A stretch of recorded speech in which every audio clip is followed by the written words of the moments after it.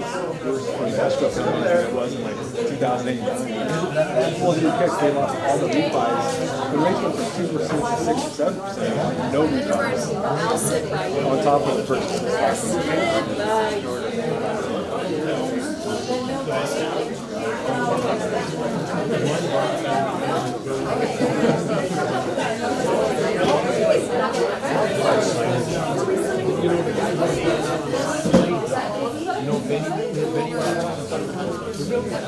No, they sold that to KDH.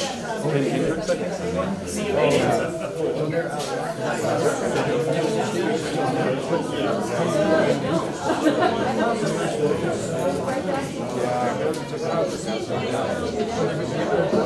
But they're not selling it.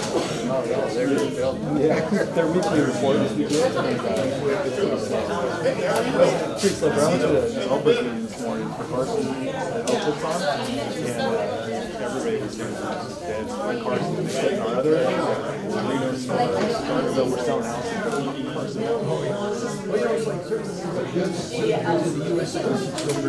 All right, if everyone can start making their ways to their seats, we'll get started here shortly.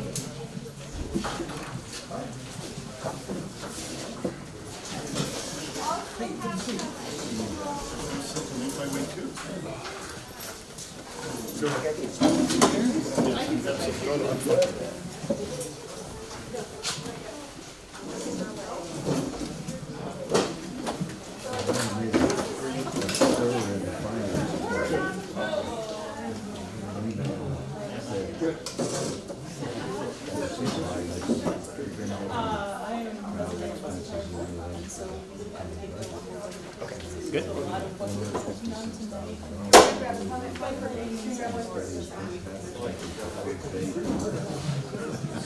Okay, welcome everyone. Can everyone in the back hear me okay? Thumbs up? Good? Okay, very good. We're going to do some brief introductions and then we'll kind of dig into some of the project specifics. Of course, if you guys have questions, we do want to try to get through the presentation, but if there's something specific you see on a slide that you want to point out, we're happy to try to answer those when they come up. Otherwise, my name is Randy Rice. I'm the city engineer for Carson City Public Works. And I also have Angie Huffley with me. She's the principal engineer with NCE and is one of our lead designers, our consultant for the project. I also have Darren Anderson, who's our senior project manager, and he kind of oversees the day-to-day operations of this project. And of course, I see a lot of familiar faces in here. I know we've come and talked to a number of people in this room. If we haven't, I apologize. I haven't got a chance to see you all, but thank you for being here. I realize this is time out of your day to be here and to experience the project. But again, thank you for being willing to share your time with us. And for those of you who've already spoken with us about the challenges of the project or your business or how you access the project, we appreciate you taking the time to do that. Okay, so with that, you are here for the East William Complete Streets project, the 60% design milestone. So that means we're roughly halfway through the design. I want to rest everyone's fears that we are not completed with the project. We still have time to make some adjustments. So if you do have comments, we are here. That is the reason why we're here today, because we want to hear what you have to say. We want to know where your pain points are in the corridor. We want to understand if you have a business, what concerns you have. If you're worried about how you access the corridor, whether it's via bike, via vehicle, or any other means, please let us know. Again, we're trying to be cordial here. Please be respectful when you're speaking to staff. Our goal is just to help you, right? That's why we're here. And so if you have concerns, please do it in a respectful manner. We appreciate that. Okay, so today is February 7th. And for some of you who may not have been to the first meeting, this is kind of a brief project overview of what the point of the project is. What is the project goal? What's the mission statement? So we're trying to transform the corridor, right? The corridor started out a long time ago. A lot of farms in the area. We had the railroad station coming through. It operates differently today than it did back then, right? We have a number of businesses that occupy the corridor. We have a lot of points of ingress and egress throughout the corridor. So our goal is to take that snapshot in time and to help the corridor act in a more modern fashion, right? To meet the goals of what we're trying to meet with our board of supervisors and the vision that those before us have brought forward. So part of that is changing the road from a busy, congested roadway, right, to try to consolidate traffic to make it safer for everyone that operates in the corridor. That's if you're riding a bike, driving a car. We are also looking with our transportation group to add in a bus stop here and there to make sure we can have a bus route through there. So again, we're trying to accommodate everybody. This is not a one-size-fits-all. I've talked to a number of you throughout the year and a half that we've done this project, and I've heard your concerns, our staff have heard your concerns. We understand. It's not perfect, right? Not every project we do is going to have challenges. It's going to bring benefits to the community, and it's going to have costs to the community, right? It's disruptive. We totally get that, right? And nobody here is saying we're perfect. So again, that's why we're here. We're here to hear your concerns, and if we can make an adjustment in the process, in the project, throughout the corridor, we will make every effort to do that, right? And that's our goal. Our goal here is to solve problems, to help you manage this process. We get it. It's going to be difficult. It's going to be hard for people to access your businesses, right? You might be confused on if there's a detour. You know, detours are going to be changing throughout the course of the process. So it's our goals to help, or our goal is to help understand what your concerns and complaints are and try to meet those needs and address them. I think I'll go to the next slide. So what have we been up to? So last time we met was in May 2nd, 2022. We were roughly at the 15% design. So we were very rough in where things were laid out, right? We still had kind of some vague ideas of what we wanted to do, what we thought would happen based on some preliminary engineering reports that we had. So from that date until today, you know, it's been about 10 months or 9 months, we've advanced the design to 60%. So that's what you see over here on these boards. So we have everything digitally, but if you're more of a paper person, if you'd like to come up and touch it, see where things are at, we have the whole entire corridor laid out. The east side of the boards over here is North Carson Street, or sorry, the west side. On the east side or the far side of the building is the freeway where we're going to end the project. So all along the way, we've got the new lane configurations, the striping plans, where we're doing landscaping. So basically the high-level overview of what you'll expect to see when the project continues. We've been in coordination with NDOT and FHWA. So with this project came a lot of grant money. So with the $9.3 million we received from the RAISE grant, we have to check a number of boxes that the Federal Highways Association puts towards on us. And so some of that goes down to the impacts the project has from an environmental standpoint, right, to make sure that we're not damaging endangered species. We're looking at the waters of the U.S. to make sure we're not impacting any of the water bodies. And so there's a laundry list of things that we have to do. We're happy to do them because it makes sure that we're not missing anything critical that the project needs. We also look at historic resources. If there's any historic buildings along the corridor, we take a look at those and evaluate those. But there's a laundry list of things that we do. We also looked at right-of-way impacts. So part of the project, in order to facilitate some of the sidewalk and street improvements, we often have to do some type of improvement or disturbance on the adjacent properties, right? So if you have even something as simple as new sidewalk, if we're expanding sidewalk or putting sidewalk adjacent to your property, we often have to put form boards, right, in order to facilitate the installation of that sidewalk. And so if there's any impact to your property, we would come and talk to you first. We'll let you know exactly what's going on. We actually have a dedicated right-of-way team that will be in contact with anybody here that has a business affected by the project, and they will be talking you through that process, what it means, and kind of what the entire steps are from A to B to get you through that process. And of course, staff up here, we're always available to talk if you have something you'd like to come talk to us about. And we've been to RTC, the Board of Supervisors, and the Redevelopment Authority a handful of times between now, with 30%, 60% designs coming up, so we'll be reaching out to them.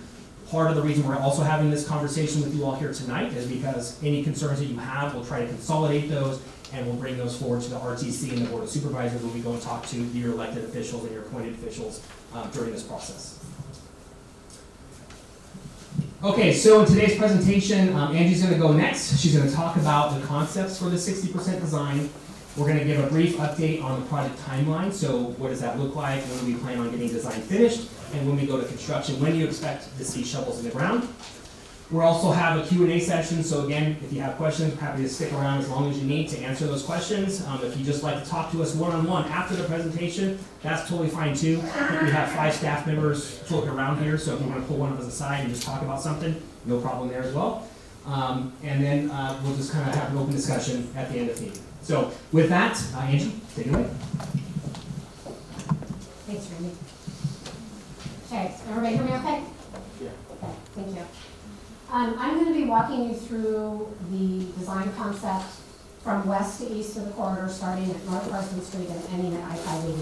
Before I do that, I wanted to point out a couple things. One, I want to introduce you to Sean Teeter, who's sitting here in front. Sean is a senior designer with NCE who is very familiar with the design. He's available to answer any detailed, specific questions you have, particularly if myself or the city team cannot answer that question.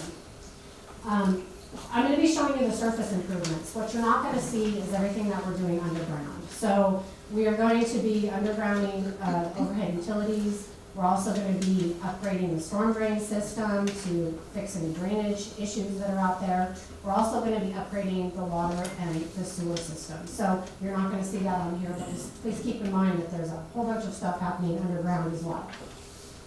So the first thing you're going to see is we're going to show you a picture of the existing roadway. So this is North Carson Street to Stewart Street. This is as it is today. This is with the improvements on it, and this is with the highlights. So what we're doing between Carson Street and Stewart Street is we're eliminating one eastbound lane. We're also adding pedestrian improvements and bike lanes on both sides of the roads, both the north side and the south side, as well as improving the pedestrian lighting and adding landscape areas. We're also including a traffic calming median at North Plaza Street. Next is Stewart to Ruth. This is what it looks like today. This is our proposed design.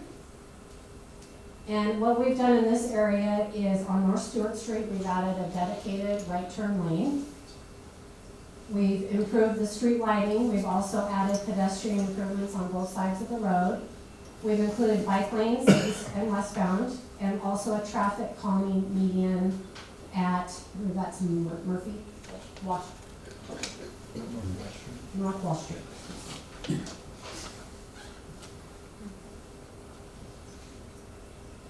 This is route to Mills Park.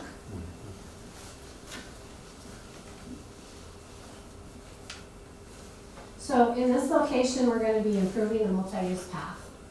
We're also going to be improving street lighting and adding landscaping. We're going to be providing additional parking at Mills Park, along with electric vehicle charging stations. I'm sorry, is that a question? No. Okay. In this location, we're going to be providing buffered bike lanes, so we have enough room to separate the bikes from the street, from the vehicles with a 3 foot buffer. That's the striping that you see right here. So that's the actual buffer between the cars and the bikes. And we will also be providing some traffic calming median, as well as slightly narrowing the traffic lanes.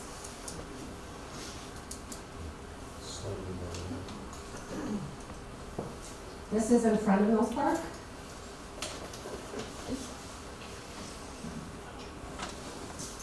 In this location, we're continuing the buffered bike lanes. We're widening the existing median that is in front of Mills Park to provide more landscaping.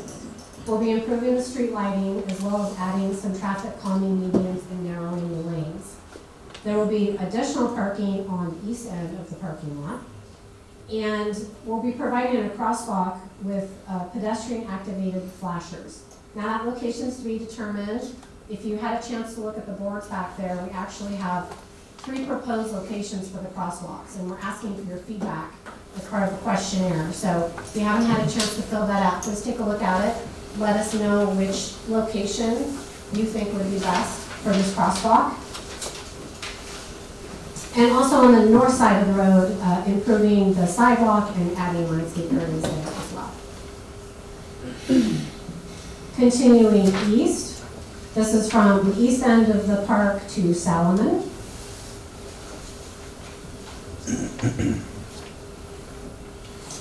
Again, continuing the buffered bike lanes, adding landscape areas and improving the multi-use path. The bus stops that we're showing are approximate, so they haven't been finalized yet. These bus stops in particular will be placed near the location of the final crosswalk. So once that crosswalk location is determined, the bus stop will be located there appropriately. Also adding traffic calming median at State Street, as well as narrowing the traffic lanes in this area. We're also removing a left turn lane from William Street onto northbound Salomon. Next is Salomon to just east of Rand. And we've also placed some markers on these maps to help orientate ourselves, right? So you can see the chevrons on here, and we tried to put some location markers to help people figure out where we're at here in the corridor. So on this location, we're enhancing the landscape areas. We're including the buffered bike lanes again throughout the corridor, pedestrian improvements on both sides of the street. And in this location, we're increasing the left turn storage from William Street to turn southbound on North Salmon Street, as well as a traffic calming median at Rand Avenue and narrow traffic calming. So when you put in medians, it can serve a lot of purposes. It can provide refuge for pedestrians if you had a crosswalk there. It can also provide landscape areas, but it slows down the traffic because it's providing a buffer there. And you can't in access management. So the purpose of this median right here is you will not be able to turn left from Rand Avenue onto William Street. How narrow are these lanes going to be? In this area, I believe they are 11 feet wide. Existing is 12 feet. To give you reference, 12 to 13 feet lane width is what is out there right now. And in this area, they'll be reduced to 11 feet. Did you say they're taking the turn lanes off if you're going east to go north on Salmon? Is that turn lane leaving? One of the turn lanes going east, turning north on Salmon, is getting removed. Oh, there'll still be a turn lane? Yes, there's still a turn lane now. Okay. Yes. For the speed on this road, you mentioned the traffic lanes have been narrowed down to 12-foot standard for federally funded project. Sean, can you answer that? I don't have his 11-foot is the standard length. Yeah, it's pretty standard. In fact, in some areas, we even go down to 10 or 10.5 foot lanes, depending on the speed. Right, that's why I asked about the speed, because the speed you're talking about, 40 miles an hour, you've got a 11-foot lane. That doesn't leave an awful lot of room for there. That is actually narrow, especially if you're large vehicles access this whole time. 11 feet is pretty standard width, but I understand the concern. So Ralph, we'll look into that and just verify we're not missing something, because I definitely want to take that concern seriously. Darren mentioned it right now, South Carson Street is 11 feet, so we're following a similar. Yeah. Is the intent of these narrower lanes to actually slow traffic a bit and post new speeds? It does slow you down naturally. They've proven that the narrower the lanes are, as well as the other facilities like bikes and pedestrians and the more things you have in your corridor, tend to slow people down. The more of a complete street, I guess is the right word to use, slows down traffic. So what's the lane width in front of the legislature building and the Carbon Plaza? Is that, you know? We can look it up. Yes. So are you planning on lowering the speed limit on this road? Is that why we're not narrowing the roads and putting in bike lanes and all of that? Are you reducing the speed limit? The speed limit is shifting slightly. It's decreasing a little bit in certain areas. It's hard to describe exactly where it goes 25 to 35. That is getting shifted a little bit. So I believe in this area right here, it's going down slightly. What slightly? The 35 limit is shifting. Further west. Further east, yeah. So the 35-mile zone is going to be extended further east.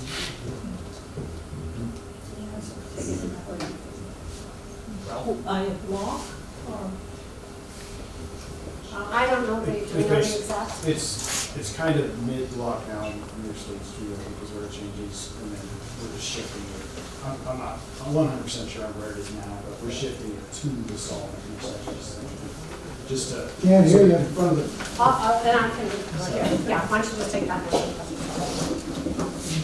So right now, it changes somewhere in front of the park. It changes to 40. We're shifting that so that it's going to be actually at the intersection. So in front of the park the whole way it will be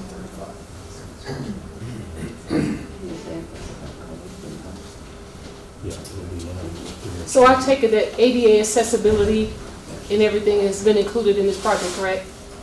I'm sorry, can you repeat the question? ADA accessibility as far as making sure it's compliant with ADA? Absolutely, that's one of the main goals of the project, and the main purpose is to get ADA accessibility throughout the corridor. Thank you. Yes, sir. Was there any consideration given to, you know, you call it a multi-use path? Why not move the bike lane to that path, widen that path? And I've been to Europe a few times. It's interesting, they have a different colored portion of the multi-use path for bicycles, and if you're walking and it's at your own risk, and if you get a ticket, you get an accident. And so, was there any consideration of blending the bike path in with that path to keep it away from traffic? It seems like to me that would be an awful lot safer for people on bikes especially. Yeah, I think that came up when we were doing the feasibility analysis. And what we've heard is that, you know, commuter cyclists prefer to be on the roadway, whereas when you blend it with a multi-use path, you get more of the, kind of the casual bicycle riders are the ones that are in the multi-use path in that kind of configuration. We have seen that done. At this particular intersection, it would be better to have a roundabout. So regarding the roundabouts, so the amount of travel lanes and the amount of traffic that we have on this roadway, a roundabout would have to be really large. It would have to be a multi-lane roundabout. So the amount of right-of-way that it would take to put in the roundabout, it was not feasible to do that. In addition, the roundabouts are not effective in timing the signals and getting traffic to continue to flow. So part of this project is going to be doing signal modifications to time the signals along the corridor to help traffic flow. When you put in a roundabout, it messes up basically the rest of the signal timing that you may have throughout the corridor. So in this corridor, there's too many intersections in a row so that a roundabout doesn't make sense to put there. Under crosswalks, was there any consideration about the increase of foot traffic on those crosswalks during events, especially, you know, busy Saturdays or work days and stuff like that? Because if those are going off continually, that could block traffic literally off of that crosswalk for 10, 20, 30 minutes. And that is one of the reasons we actually moved it away from State Street. So originally we had it proposed here at State Street where these bus stops are at. And there was concern with the crosswalk being too close to the Salomon intersection. And so that is why we are proposing shifting it further west towards the middle of the park so that if it is going off continuously, there's much more storage room between that and the intersection. Okay, that is a big expanse to cross the street right there with those lights. And if you're a pedestrian, it can be quite a scary experience, much less one that's handicapped. Have you thought about putting in a pedestrian medium in there so they have a rest stop there if they need it? Yes, so a couple of things. So this one will definitely have a rest stop in it. So the one at the park is going to have a refuge in the middle where they can stop. At the other crosswalks, at the signalized intersections, we've done what we can to also shorten the distance. So we're shortening the distance where we can for pedestrians to cross.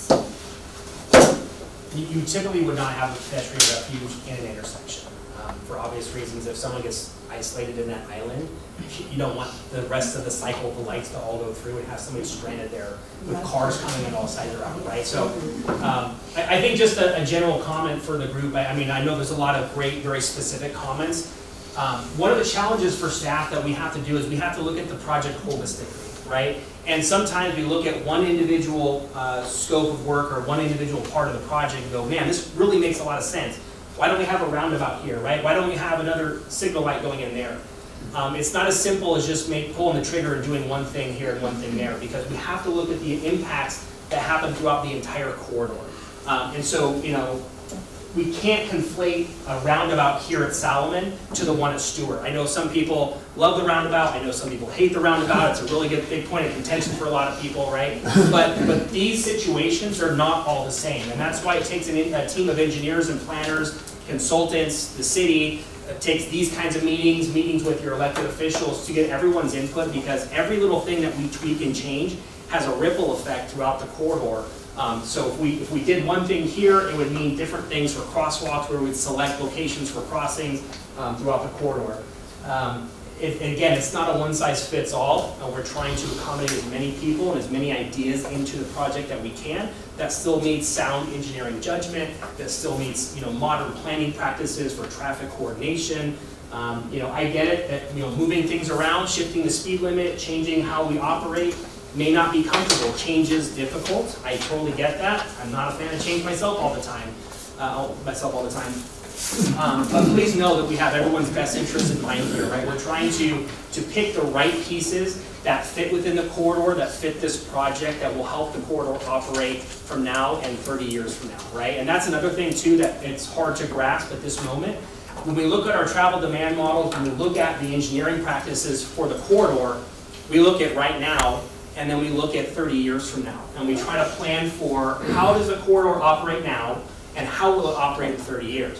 Do I have a magic 8 ball that I can shake and tell me exactly what's going to happen? No, but we can make good projections based on sound, you know, judgment and sound assumptions that this is how we think things will progress, right? Based on what we've seen historically. And so, you know, something right now, you might look at something and go, well, nobody uses that, or, you know, that doesn't make sense to put that there. And you might be right. It may not make sense to put it there right now. But again, we're trying to accommodate traffic, so in 10 years, we're not coming in here and doing this again. And in 10 years, we come in here and do it again, right? We try to find a solution that's a good fit. May not be a perfect fit, but a good fit for the next 30 years, right? So you don't have to come to these meetings anymore and listen to us talk about it. So anyways, with that, right? Yes, sir. Have you considered an elevated crosswalk? Pedestrian bridge? Because like he said, if you have events at Mills Park, if you've ever tried to go past the high school for half hour before, or hour before, half hour after, it's impossible because they just straddle continually. Yeah. The crosswalk at the high school, the way it's, I don't know what they call that design, that helps a little bit with the break, but the ones at, is that Robinson? I mean, you could sit there for a half hour and the kids will just, and if you have an event at Mills Park, the fair alone could have kids going across that all day long. Right. Yeah, the pedestrian bridge concept was a concept that was raised early on that we did consider, but unfortunately the cost to do such is not feasible. So I think that's another really important point. I know some people, maybe not in this room, but some people think that we have an endless supply of money, right? Oh, it's the city, they can fix it, they have an endless supply of money. But I promise you all that we have a budget just like you all have at home. You know, when you pay your bills and you figure out how much water's gonna cost you and how you pay for groceries and all that stuff, we have the same guidelines. Right now, we're dealing with a very difficult time. Procurement times have gone through the roof. Some of our electrical components are taking 12 to 14 months just to get in the door, right? We can order them today and we won't see them for a year. And I hope you can imagine how difficult it is to plan and execute a project when you don't know when things are gonna come in the door. That's just one of the items that we're struggling with. Pipe costs have gone up and down erratically.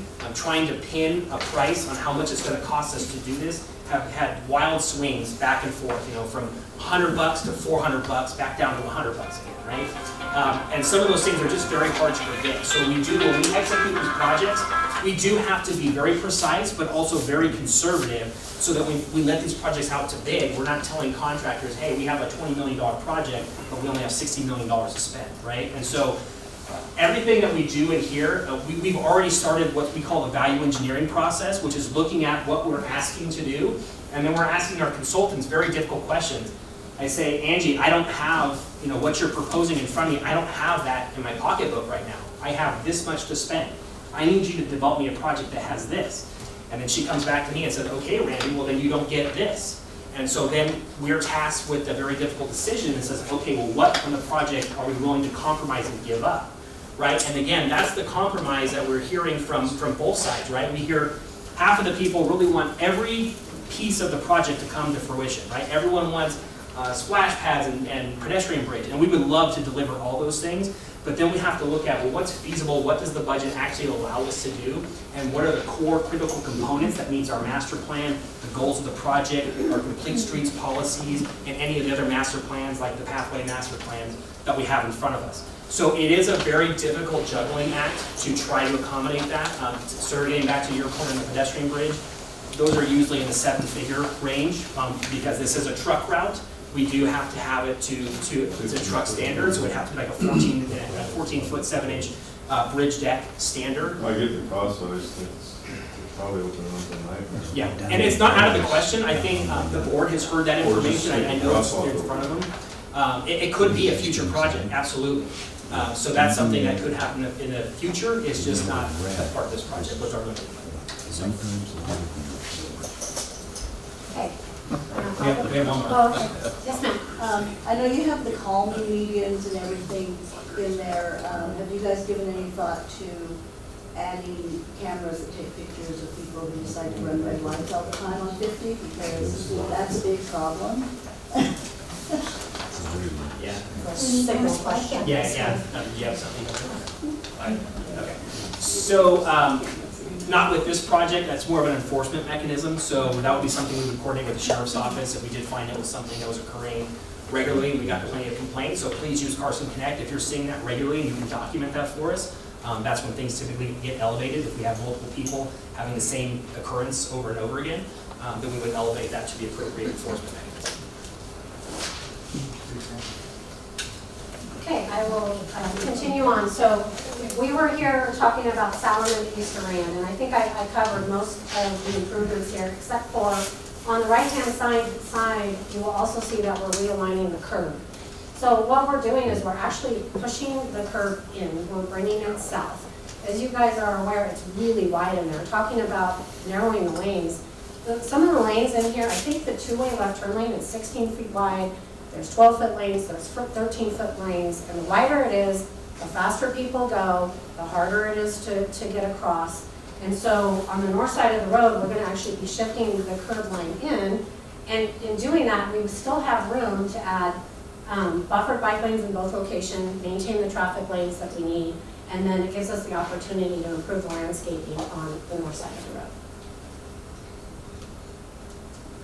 Next is Humboldt to Gold Dust West. There is an existing, there are improvements.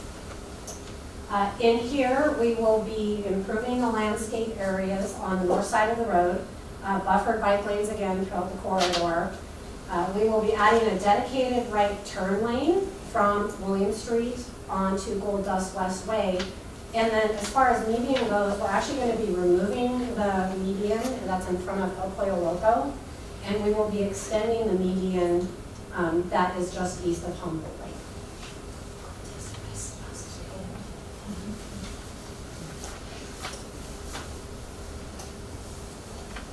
And last but not least, this gets us to the end of the project from Gold Dust West to I-580, which is where we will be connecting our bike lanes to the existing bike lanes that are there within the NDOT right-of-way, as well as reconstructing the pavement.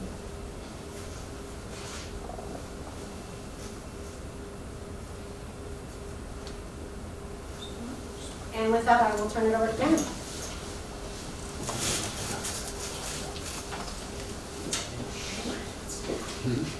So just following up with what Randy mentioned early on, we're at 60% design and working towards 90% design. I hear you. We can hear you. Thanks for a minute.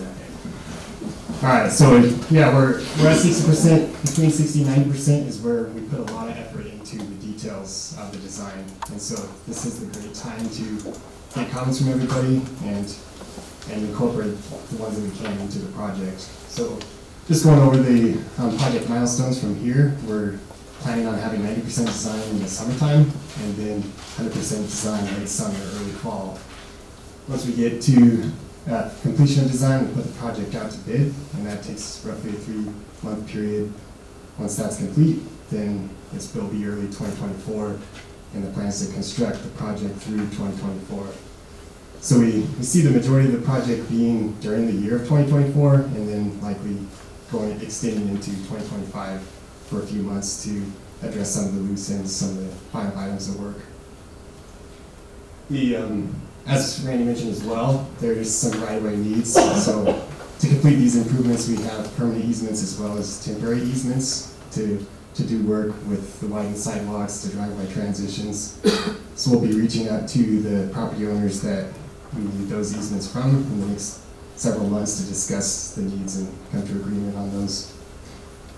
Then what is a permanent easement? Permanent easements, an example of that is where we have like a sidewalk that extends into private property, and so we want to obtain permanent rights for the sidewalk.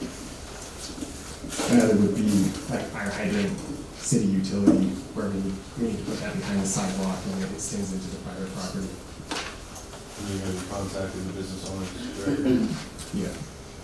Well, the property owners. Okay. Yeah, so the other thing is we've been taking the project to the 30%, 60%, or we've presented to the 30% plans to the Board of Supervisors and the Regional Transportation Commission. We plan to do the same for 60% and then 90% as well. So plan to do that for the 60% in March. So the RTC would be the March 8th meeting, and then the Board of Supervisors would be the March 16th meeting.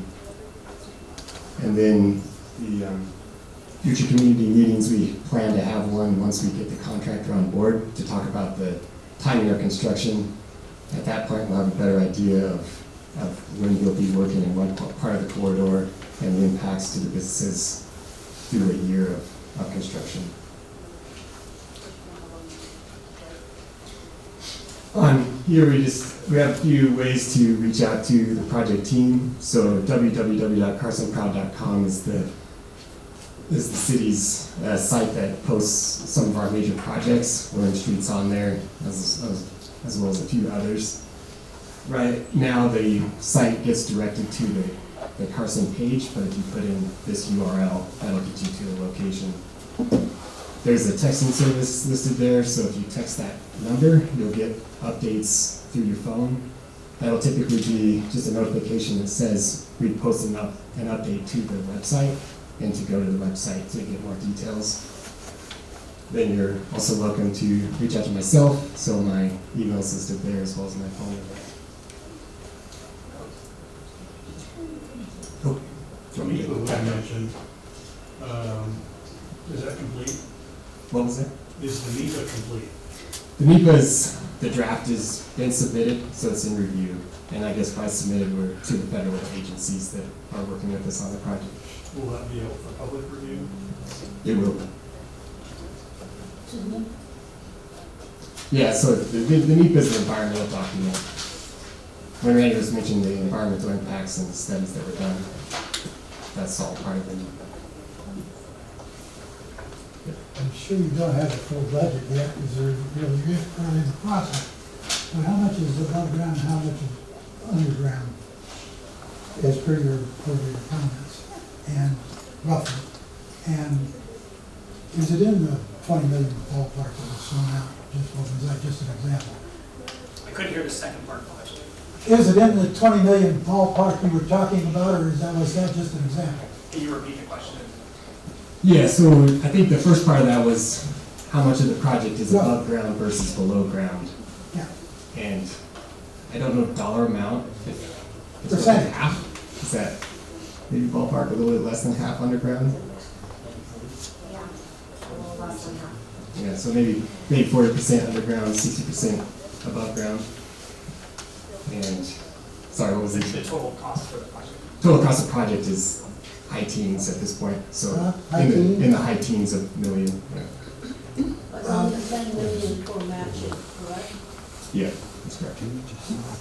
Given that, in relationship to the overhead pedestrian idea, is it gonna be just one crosswalk, or are there gonna be 2 or 3? I can't tell from what you said. One? Just one in Mills Park. And you're talking about 7 figures, you're talking about $1 million more. Right.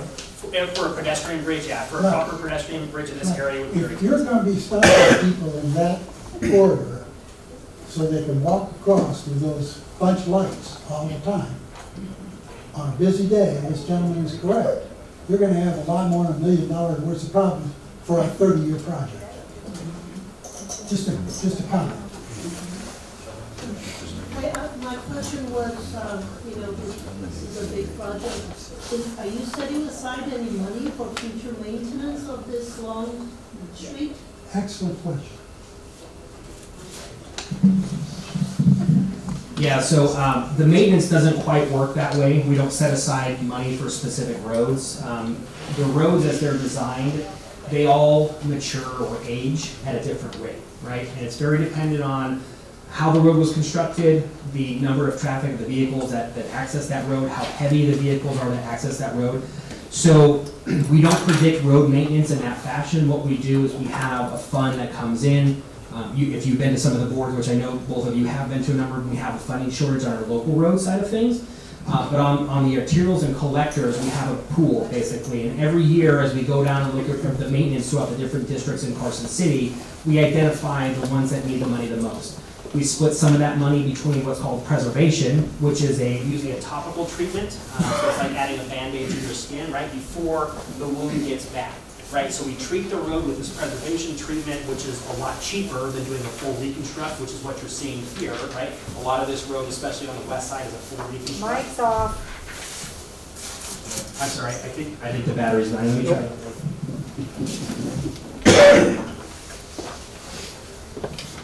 Is that any better? Yes. Thank you for saying something. Anyway, so the maintenance, we look at preservation. We try to spend money on preservation to maintain the quality of the road.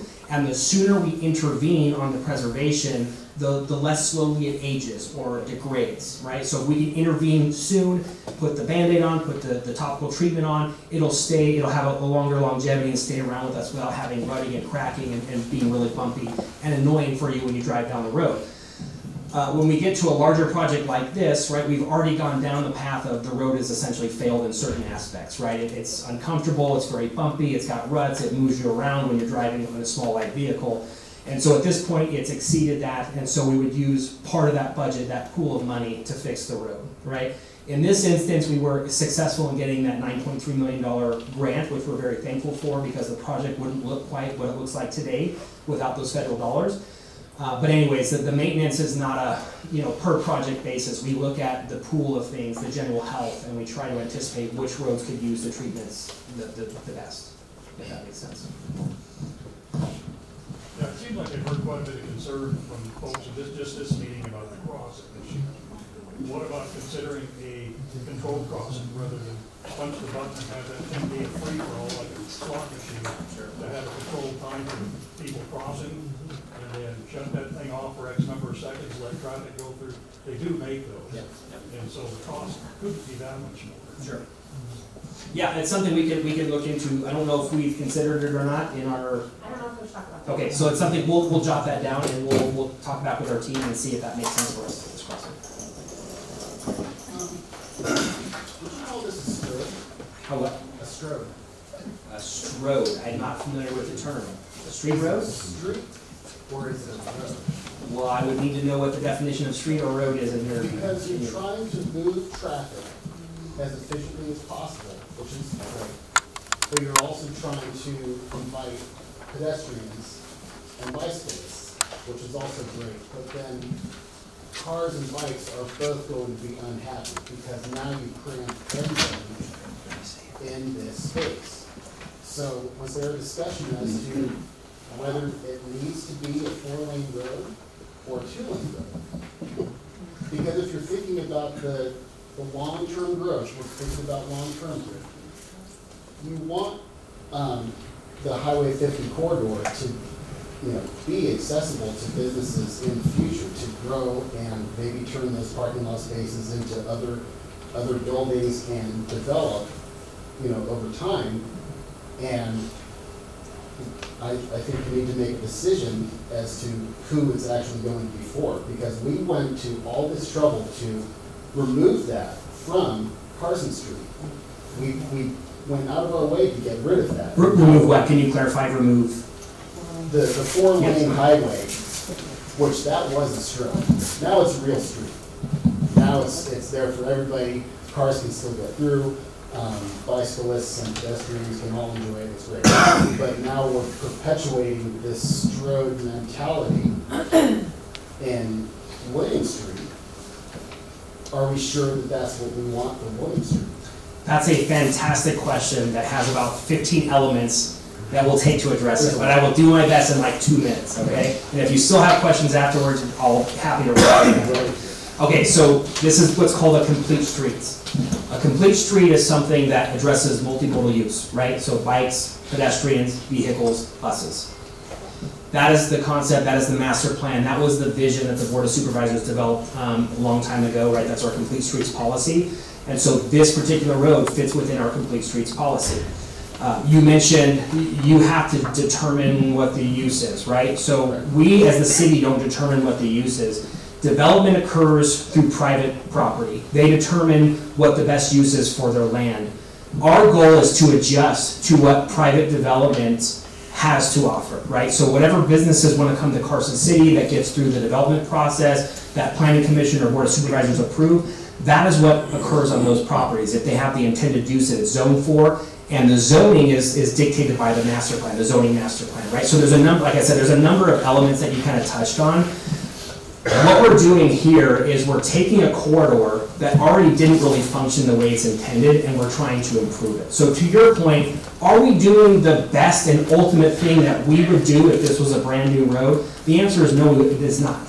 And that's just plain and simple, right? We're taking an art piece that's already been painted by somebody that maybe was left unfinished, or we've changed the concept of what the art piece is, and now we're trying to apply some finishing touches to make it into something beautiful that people want, right? That's not how development occurs typically. Typically, when you take a raw piece of land, you design the roadway, the corridor, to fit the need of the land, right? The needs here have changed over the last 100 years. And we're trying to make this work to the best extent practical. So is that to say that it was never on the table to make it a 2-lane road? That was part of it? The traffic demand on this particular road is not the same as South Carson. So again, we cannot conflate different parts of town, different demands, different businesses. They're all different. We have to look at each project individually and the impacts that each project brings, and try to address those in the best way that we can. Is every way that we address the road perfect? No, it is not. And we're not going to get there. This corridor has how many points of ingress and egress? Like 40, right? And in today's standards, that would never happen. But there's no way to get around that because the businesses are already there. We can't go to that business and say, hey, sorry, too many points of access, you got to go away. So we have to make the best use and the best situation out of, I won't say a bad situation, but the situation that we're in.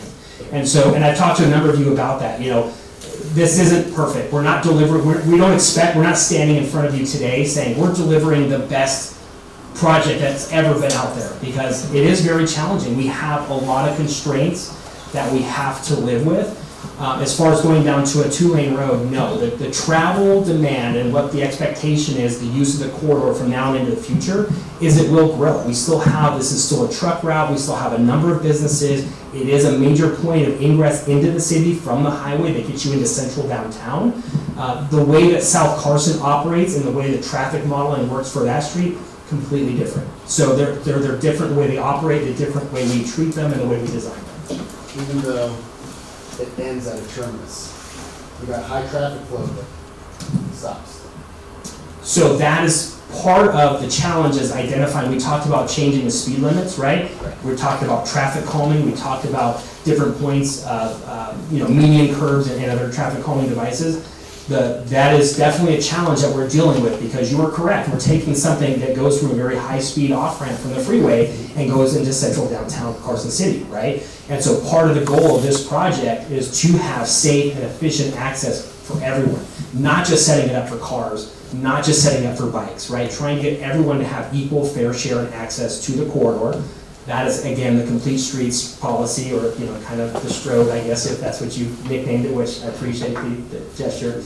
But again, so part of the reason and the need for those traffic calming features is to try to get people to understand that you're changing from a high-speed portion of Carson City into more direct business access and downtown access. Yeah. So my question is, how come they weren't using Fairview? Because that road, the freeway goes into Fairview, and that's all set up down there where you've got a freeway that will go down to the other end and come in through the south portion of town, instead of it interlocking right there at Carson and William Street. So to rephrase your question, why not make this a narrower road and force people to go down to Fairview instead of using this road? Yeah, for the ones for the trucks and those that are using it, you know, and to get around town that way. Sure. And to keep that more pedestrian friendly on William Street. Yeah. Being third generation from here, I do remember the farms and yes, and the train. And it used to not be that big of a road like that, so it's really changed over the years. So yeah, that would be my. Yeah, so it's a difficult question. So again, we're looking at how roads, or what the demand of travel is going to be in the future, and we're trying to model. And unfortunately, a lot of the demand is predicated on what's already occurred, what developments is already there. And once it's happened, it's hard to move away from that, right? Once the development has been established, we don't expect the demand to just go away. Now, Carson Street is another really interesting example. The actual travel demand on that one went down, right? And that is why we went to that 2-lane road, is because over time, we saw the traffic drop off significantly since the bypass was created. And so it didn't make sense at that point for that design to have those features, to be a wide, big road there, and to incorporate more pedestrian friendly. This is one of the only, or one of the main primary arterials coming into downtown other than Fairview. And so when we look at that as a whole, and look at the city as a whole, it doesn't make sense to really restrict this one, because a lot of people are going northbound too. They're coming in and doing the same thing, just like north. And so at the end of the next step will be North Carson Street, and we'll be looking and having a very similar conversation about North Carson Street to make that more inviting, likely doing some lane narrowing in that corridor as well. For that specific purpose. But again, each project's a little different, how it functions. Just being east-west and one of the only direct corridors into downtown, that was one of the points of conflict that we had with narrowing even further than what we already have. Scott? Yeah, on those narrowing medians, from the freeway down, traffic calming, can't they be hazardous as far as people trying to find their locations and turn in a certain direction? Have they considered painting? Haven't I seen painted ones before, where they don't have to, is it really calming, or people are getting stressed, and coming down that, from the freeway down? Yeah. Have they thought about painting? Yeah, so I don't know, painting in some of these situations would not be an ideal solution, because people can violate painting all the time. And we can give tickets, and we can have enforcement out there all day of the week. Is that the most efficient way of use of our law enforcement? Probably not, right? And so it is a balance between, how do we keep enforcement going? How do we, encourage people to do the right thing? As far as safety goes, we expect that having these devices in here will actually increase safety, throughout the entire corridor. Are they ideal? No. Yes, we have to paint them sometimes. We have to repair them sometimes. We have other indicators, like we'll have the little plastic reflective cones that go on top of the median to indicate their presence. They're a challenge for our snowplow operators, right? And so they have to be designed a certain way so that when the snowplows come through, they don't damage them or get damaged themselves.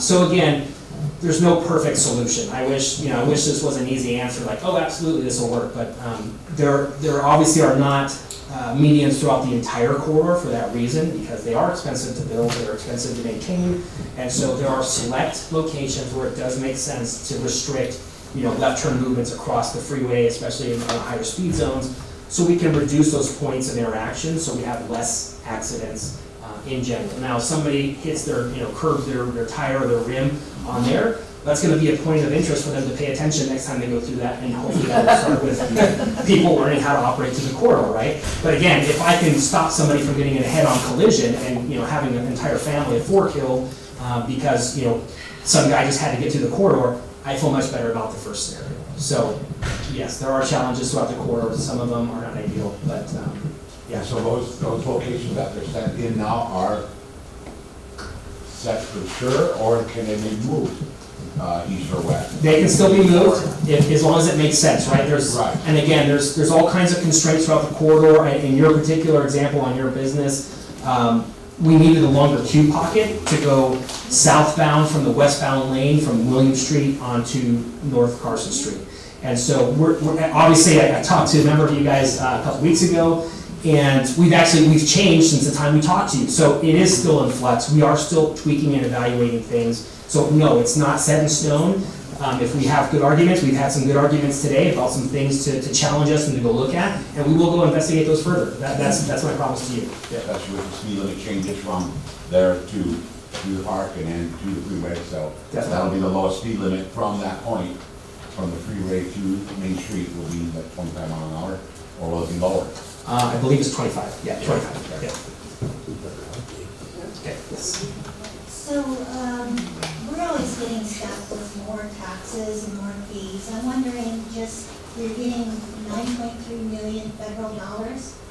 Where's the rest of this money coming? And is it going to stop in the high teens, or, who knows, is it going to be the high 20s by the time this gets started? Yeah, no, it's a great question. As I mentioned earlier, we're on a budget, right? So we set the budget, we know what the budget is. I believe the construction cost was 18.3 million.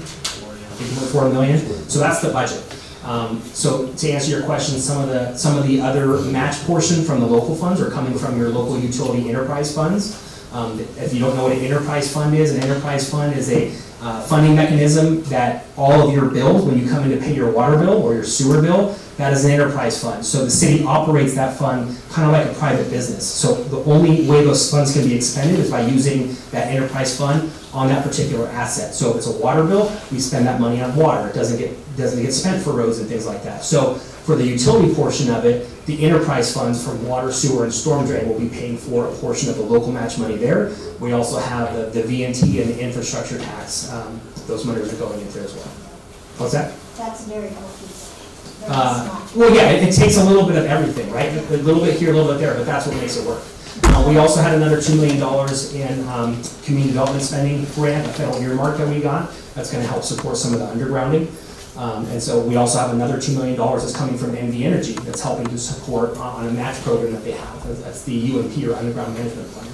So the city is actually getting a huge benefit. By coming to the table and having some of this local match money, we're getting a huge benefit from the federal government and other systems that are all pitching in to make this project work that we wouldn't otherwise get. If the city didn't come to the table and offer this money up, we would not be able to have projects like this.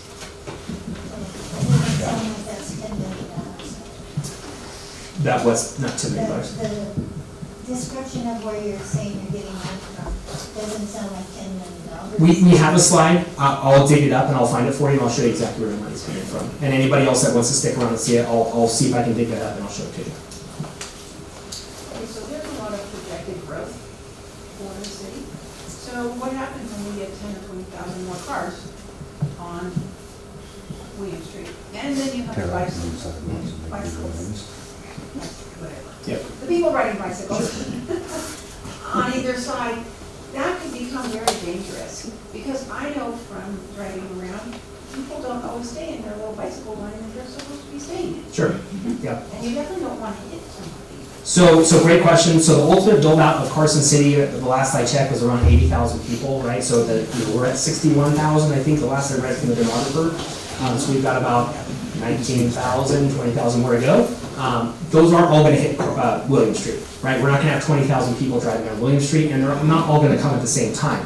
So part of the challenge and what we do from an engineering standpoint is we look at the peak demand at different parts of the day. And we look at what businesses throughout the corridor, when is the demand going to happen, and then we look at, okay, what makes sense and what's coming through here.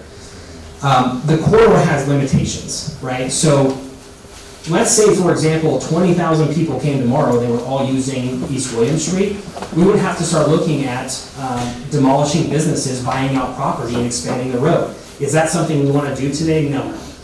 Right? But that's the next step of this evolution if that were to occur. But something I want to impress upon is that in the model, in the engineering, we've anticipated a growth factor. And I don't know what that number is off the top of my head. I don't know if anyone, 1 or 3% or something. But anyways, there's a continual growth factor in the modeling that accounts for what we anticipate for growth to be.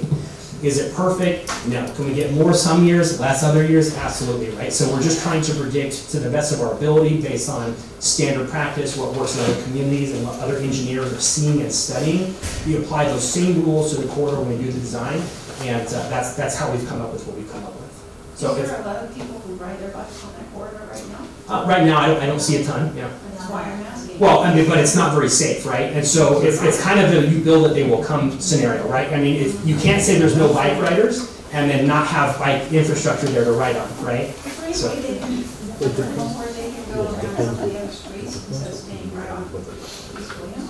I mean, there are definitely bike paths, and some cyclists may prefer to use those other routes because they feel safer, or it gets them to where they need to go.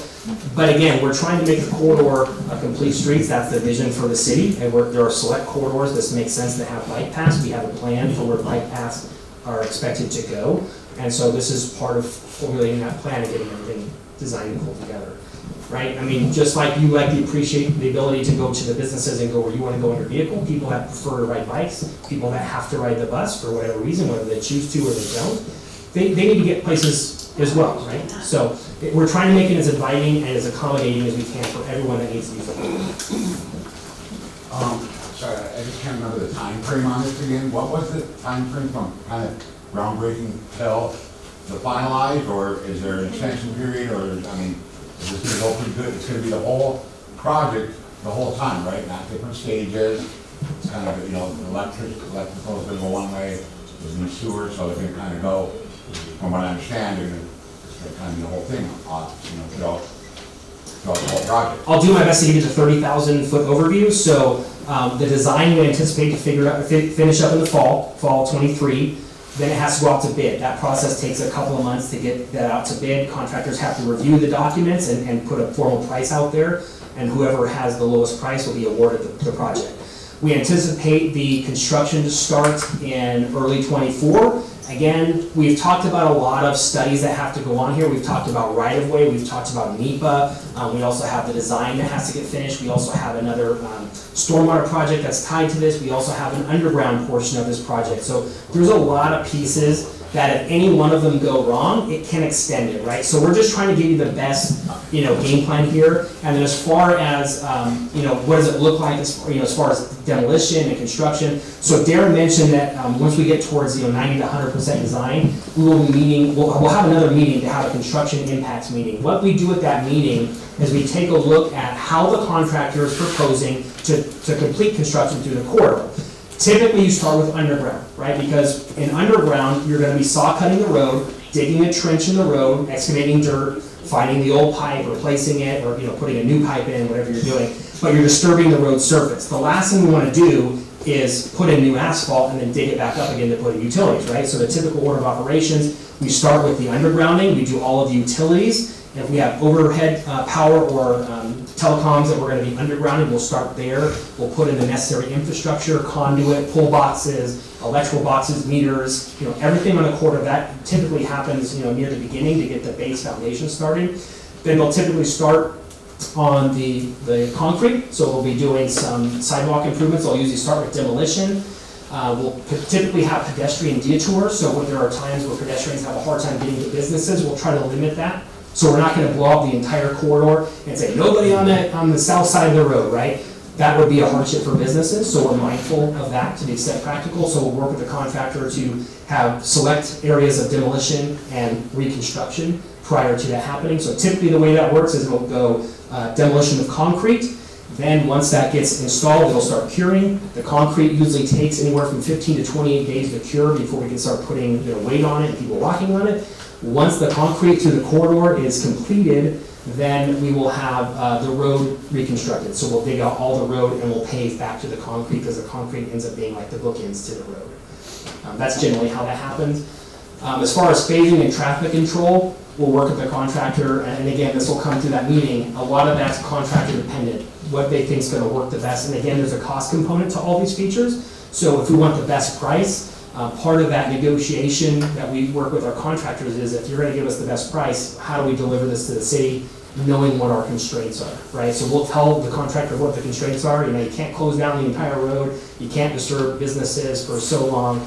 You know, so we'll have that all in the contract documents, and they'll work with each individual business to ensure we have continued access to that time.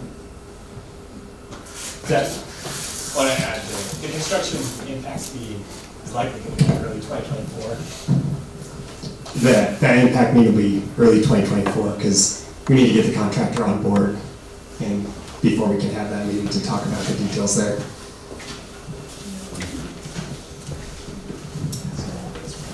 I'm just curious, being on such a tight budget, are you biting on more than you can chew on this budget? Because things that would concern me as a business owner would be keeping my business open. Been doing a lot of the evasive construction at night, which elevates the price. But if you're on a tight budget, you're not going to do a lot of work at night because that's going to increase the price, and that's costing us because you don't have the funding to do the budget as you would another. Yeah, no, it's a very astute point. If we close the road down and did only night construction, or if we close the road down completely for 9 months, it would get done cheaper and it would get done sooner. So certainly incorporating, excuse me, incorporating the businesses into this, there is a cost to that, right? There is a cost to the city. However, it's an important goal for us to make sure that the businesses do have safe and adequate access to their business, right? Because we don't want a shop closing their doors because we came through and dug up the road. So during that process, I mentioned the curing of the concrete. Concrete takes time to get to strength, right? Before you want traffic driving on it or heavy equipment driving on it. So during those times, we use what's called steel plates. Those steel plates bridge across the curb and gutter, the sidewalk, so those can continue to cure, but you still have adequate access to your business. So is it perfect? No. Are we going to require nighttime construction? Probably not. But we will make sure we have traffic being going both ways on William Street, so we'll never have an entire road blocked off. You're not going to be able to have, detours that go, a mile down the road and then come back. So we'll ensure we have pedestrian access, business access, vehicular access will all occur throughout the, throughout the design or the construction of the project. Are there going to be some rough times? Sure. That's kind of the primary goal of this impact meeting, is to sit down with each individual business owner or property owner and say, where are your pain points? When are your busiest hours? Maybe we won't start working here until after 9 o'clock because you have a 7 o'clock rush, you sell bagels or something. We'll try to be mindful of that. So that will set the tone about the things that we can accommodate in that contract and how we can, work with you to keep access and keep things moving for you throughout the construction. I have a couple of questions. I see that your group is doing a lot of surveys, which is great. I was wondering if we can do a survey on people who's going to use William Street as a commuter thing, because if there's not too many people, they can be accommodated in the multi-use path that one other person mentioned, and still not conflict with the complete street concept. Sure. So that, I would recommend that. And the second thing is, I'm sure a lot of people are submitting comments. Is there a place in your website that we can see what those comments are? Yeah, so our goal is after this meeting, we're going to try to consolidate all the comments that we have here into a more user-friendly or easy to review results, whether it's an Excel spreadsheet or something. But if you go on there, if you haven't yet, we have the results from the previous 2 surveys that we did, so you can kind of flip through there as well. So, yep, thank you, Andrew. Yeah, when and how are you going to notify us when the NEPA is ready for public comment review? You want to see that? Yeah. I'm trying to think of, there's a public notice that goes out similar to this meeting notification that would just go out to the main media sites. That's the typical process there. So you've got all our email addresses. Can you also add us to the mailing list for that? Yeah. So if we do have that as part of the stakeholder list, I imagine I've got yours. But anybody that does. Yeah, we're putting our email here. Yeah, so anybody that fills out the comment form will have it. Thank you. Yeah. And of course, if for some reason we miss you, if you sign up for the text, you can always get the notices. We'll try to update everything on our website. So when the NEPA gets posted, we'll absolutely have it on our website. And so you'll get that message saying, hey, go check out the website. New stuff's posted too. So.